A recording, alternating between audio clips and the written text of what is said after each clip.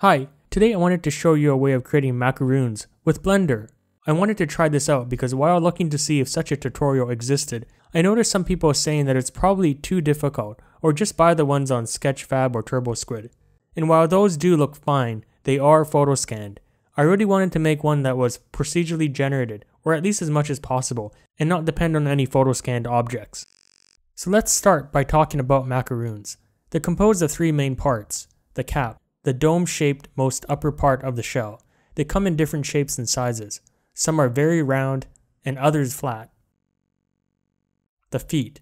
This part expands or grows as the macaroon is baked. Feet come in different shapes as well. And filling. This is the easiest part to model. In fact, on some macaroons, you can barely see the filling at all. So right away, I knew that the feet part of the macaroons were going to be the most difficult part.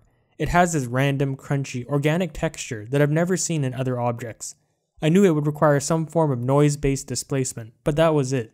I went on experimenting with different techniques, and after a while, I came up with something that looks pretty good, at least equivalent to the photoscan models. So before I get started, I wanted to point out that I wrote out a fairly detailed blog post about the process I took to figure this all out. I think that's the most important part. This video is a summary, not a click-by-click walkthrough for pure beginners. You can also find a download to the macaroon shell material used in the video on the blog as well. I've posted the link in the description box below. With that, let's get started. Start by deleting the cube and creating a sphere. The sphere should have a diameter of around 1.5 inches or 38 millimeters.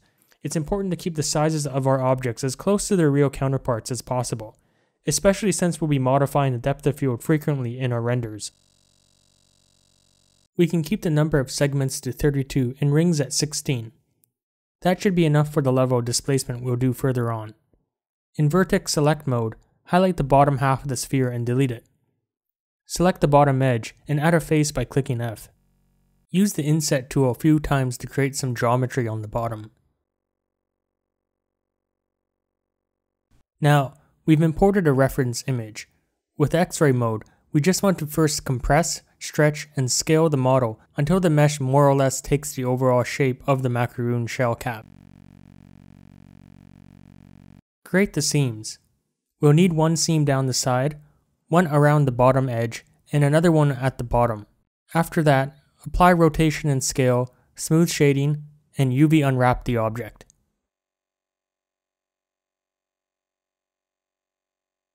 Macaroons don't have perfect domes for their shells. We want to create the unevenness as they rise in the oven. First, create some geometry by adding a subdivision modifier. Set the levels to 3. Now add a displace modifier afterwards. Create a new displacement texture. Set the strength to 0.002. For the texture itself, we want to select clouds and the size to be 0.02. This creates the waviness we want. Now as we look around, we see this gentle unevenness throughout the surface of the cap. I often modify these values to create variations between the models as needed. I've already created the shell and feet materials. I won't go into detail here, but I describe how I developed them on my blog. Now assign the object to shell material. In face select mode, select only faces of the bottom of the model and assign the feet material.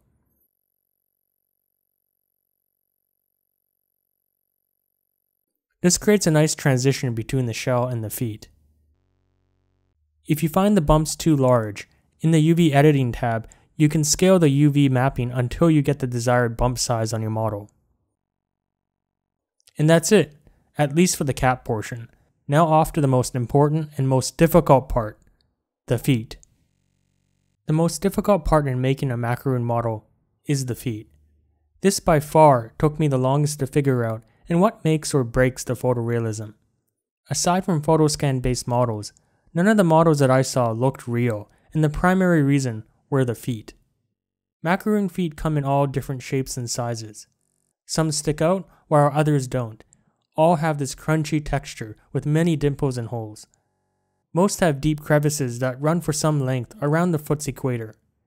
Here, I will show you the general procedure for creating realistic feet, but as we saw that macaroons take different forms, You may need to make slight tweaks in order to reproduce the look you desire. Let's start with creating a cylinder. It has 64 vertices and has a diameter around 1.5 inches or 38 millimeters. The height should be about 4 millimeters. Create 2 loop cuts. Slide one to the top and slide the other to the bottom. This allows the cylinder to keep its shape after we add a subdivision modifier. On the bottom surface, create 4 or 5 insets. Do the same for the top. Add a subdivision surface modifier. Set the levels to 3. Apply smooth shading.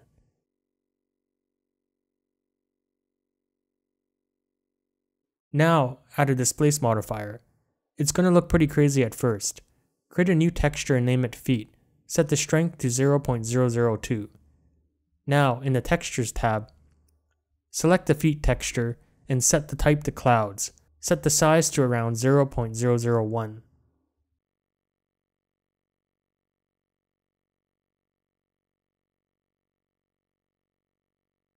Set the material to the feet material. Adjust the size of the object so it's the same diameter as the shell. Apply rotation and scale afterwards. Move the mesh up until it's just touching the bottom of the shell. Apply the modifiers on the foot model, starting with the subdivision modifier, then the displacement.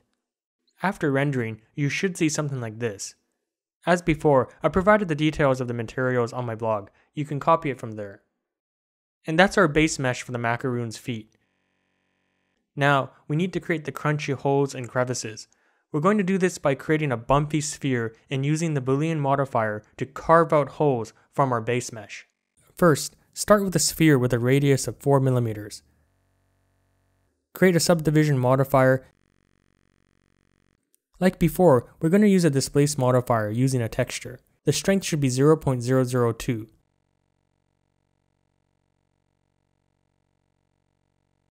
In the Textures tab, use the Clouds texture and set the strength to be 0.002. Apply smooth shading. You can vary the size and strength to create the kind of bump pattern you need. You can also change the shape of the sphere, as well as making it bigger or smaller depending on the kind of hole you want to create. Just make sure you apply rotation and scale after changing the size. Now, what we're going to do is move your sphere over to the feet mesh and make it embed about 50% into it. You can resize your sphere depending on how large of a hole you want to create. Select the feet mesh, create a Boolean modifier, and the target object should be your sphere. The overlap threshold needs to be very small. Once everything is in position, click Apply. If done successfully, once you move the sphere away, you should be left with a nice crunchy hole carved out of the macaroon feet mesh. Now we just want to keep repeating this, stamping or punching out holes around the face of our macaroon mesh. Each time, we want to change the size and or rotation of our hole punch for variation. Remember to apply rotation and scale of your hole punch after each resizing. You will want to render after a few holes, and you should see something like this.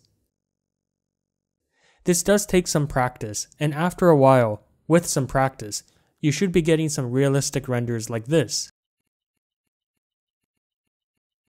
Now the filling is quite simple. Not too much of it is usually visible.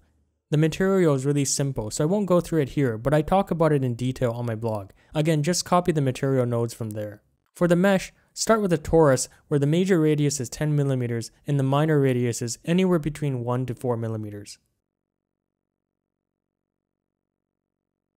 Add a subdivision modifier with render level 3. Again, we'll create the natural bumps in the filling using yet another displace modifier. For the displace texture, create a new one called filling. The strength is 0.001. Apply smooth shading, rotation, and scale. In the Textures tab, the filling texture is a cloud texture with a size of 0.003.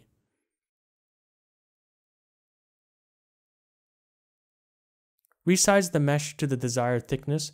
Remember to apply rotation and scale after you resize. Assign it the filling material and render. You should see something like this. Now I brought all three of our models together. To finalize our macaroon, we want to select the shell and foot model. Duplicate and rotate. Move into position, and now we want to rotate along the z-axis. This gives us some variation of the holes and crevices around the macaroon's equator. We do not want the same pattern on the bottom model to be right above it on the top model. No macaroon is perfect. Human hands press them together, so we can achieve some of this imperfection by rotating the pair of models so that they are not totally level with the horizon. And there we have it, non-photoscanned macaroons. While there are some manual steps in creating the crevices, we've made use of procedural methods as much as possible. I like this method for making macaroons because you can vary each of the texture strengths to create different kinds of macaroons you see in real life. Let me know if you have any questions.